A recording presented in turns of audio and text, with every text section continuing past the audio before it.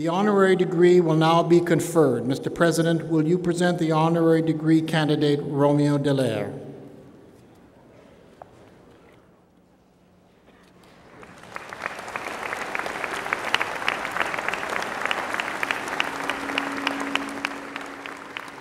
Mr. Chancellor, the name Romeo Dallaire is synonymous with courage in the face of tragedy. A catalyst in the fight for justice, he has expressed with eloquence his passion for truth and captured our collective attention with his message of hope. Romeo Dallaire has said, if our vision is our self-interest and the advancement of our nations, there should also be a strategic focus on that higher plane called humanity. We are not allowed to abdicate that responsibility. These words reveal his faith in the worth and dignity of all human beings, and his life is a testament to those words. A highly decorated Lieutenant General, he served his country nobly for 35 years and earned the Meritorious Service Cross for bringing honor to our armed forces and the Vimy Award for significant contributions to the defense of Canada. As Force Commander of the United Nations Observer and Assistance Mission in Rwanda, he saw firsthand the kind of horror that most of us cannot even imagine. Despite the resulting catastrophe and the great personal toll it exacted, Romeo Dallaire emerged out of that dark period to become one of this country's most acclaimed national figures and a hero to all who stand for justice and decency. Since then, he has shared with audiences around the world his grueling experience of that time. And as a lecturer, public speaker, and as the author of Shake Hands with the Devil, he has made all of us face our responsibility to our fellow human beings. And he has done so with remarkable forthrightness, grace, and compassion. Romeo Dallaire is a moral exemplar for those who seek freedom and peace. His life is a remarkable example of the triumph of the human spirit. His public deeds have given us something to believe in and inspired not only the citizens of this country, but also like-minded people around the world. And in private, his bravery and leadership in the fight for freedom and peace in the international area are matched by his courage and example in battles against the personal demons of post-traumatic stress.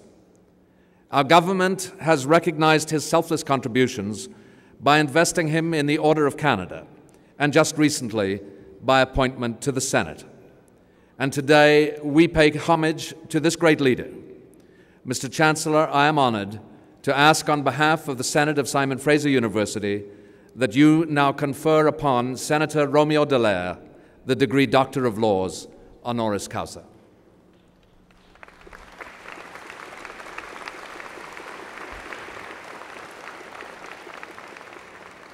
Romeo Dallaire, by the virtue of the authority vested in me and in the Senate of this university, I hereby admit you to the degree Doctor of Laws, honoris causa. Dr. Dallaire will be hooded by Dr. John Waterhouse, Vice President, Academics.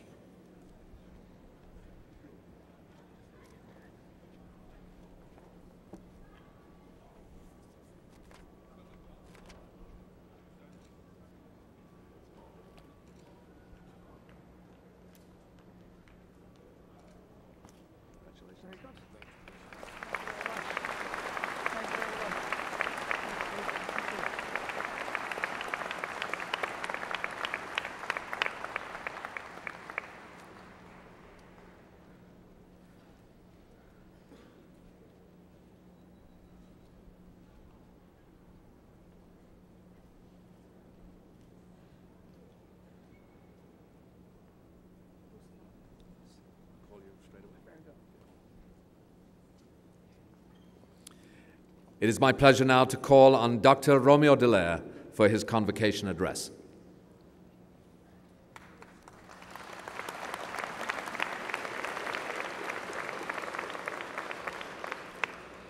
Collègues du Sénat, Monsieur le juge en chef, Monsieur le chancelier, Monsieur le président, camp professoral, parents, amis et gradués aujourd'hui, bonjour et félicitations.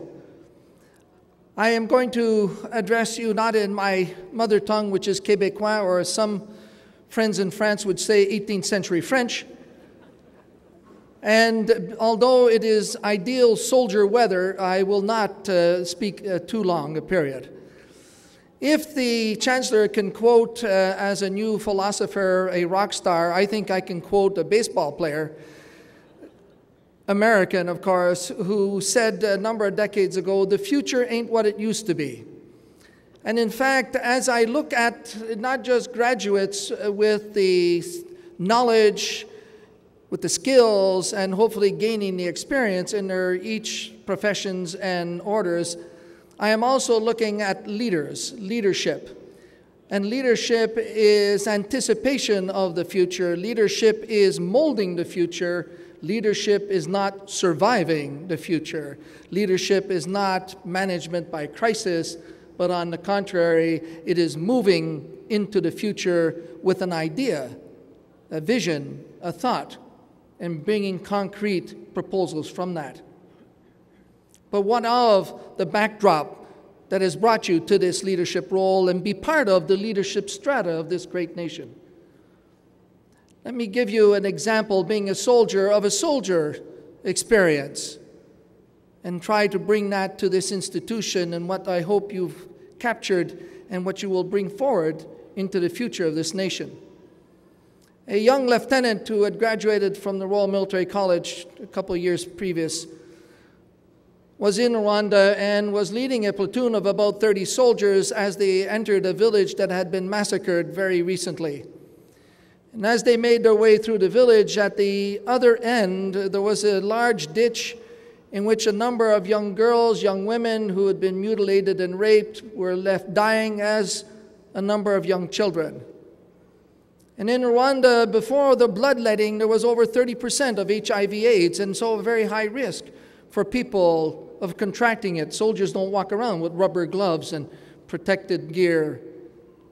And so the lieutenant, seeing these people in the throes of death, had two options. Does he command his troops to leap into the ditch and provide some solace to these people who were dying and maybe saving one or attempting to save one or two and risk being infected? Or does he order his troops not to go into the ditch and to keep on going because really the risk is too high and we can't do much anyway, so why not let them die? Now, at that time, under my command, I had 26 nations who were providing me with troops. And so I went to the contingent commander of each of those nations who had troops there.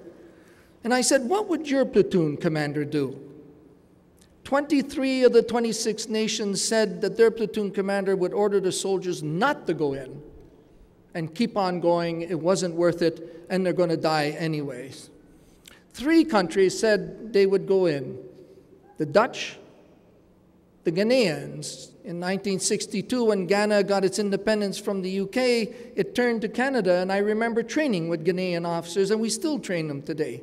The Ghanaians said they'd go in. And the other one was the Canadian. Except the young platoon commander, young leader in the Army, had a serious problem, because by the time he turned around to order his troops to go into the ditch, they were already in the ditch.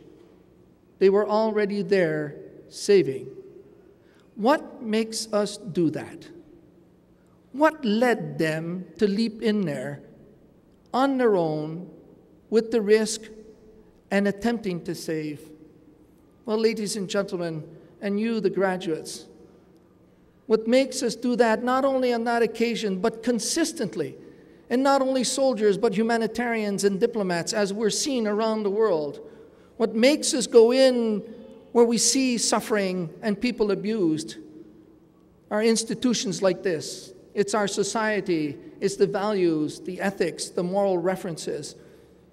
It's the sense of humanity. For in this nation, we have criteria that has made us now a responsible component of humanity. It's been thrust upon us. We have a very strong work ethic. Look at what we've done. We have a strong mastery of technology.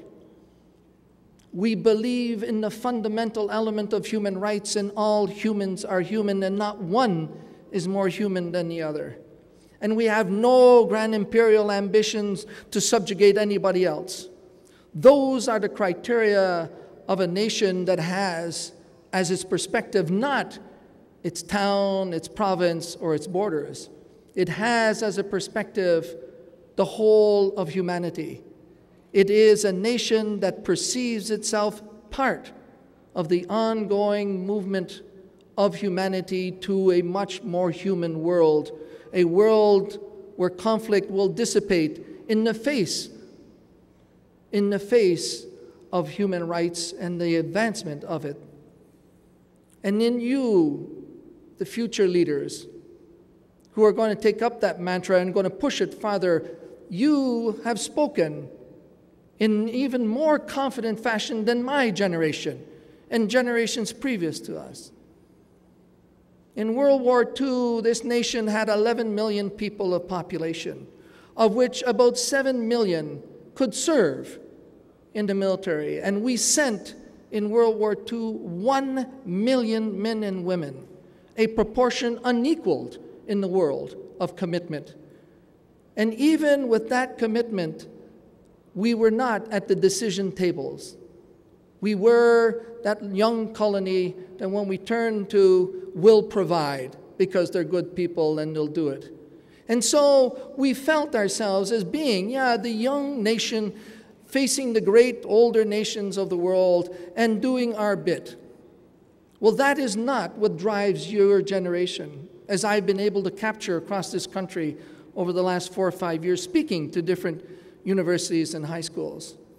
What you're saying is, no, we're not no more the young kid on the block who answers to someone else's call. We are mature young adults. We're in our late 20s, early 30s. We're confident, we're cocky, we have skills, we have a mind of our own, we have our own strategic vision of this nation and the world. And our vision in the world is the advancement of humanity, of making people honestly look at each other and say, there is absolutely no difference between us. We are both equal humans.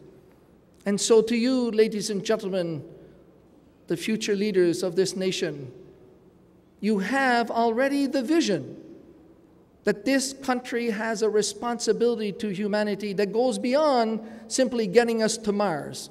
It in fact sees that the 80% of humanity that's still in the mud and the blood and the groveling and inhuman conditions, that 80% must see hope, an opportunity to the future, and live as human beings.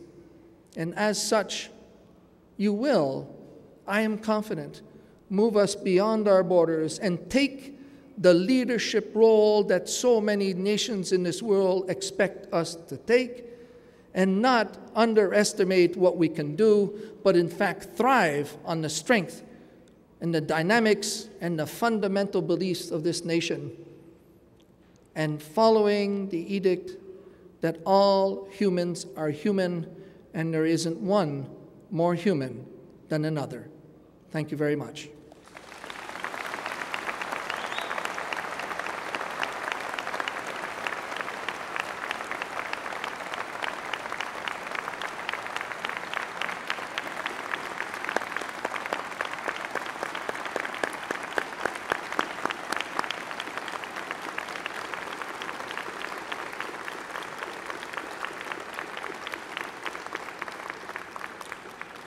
Thank you, Dr. Dallaire.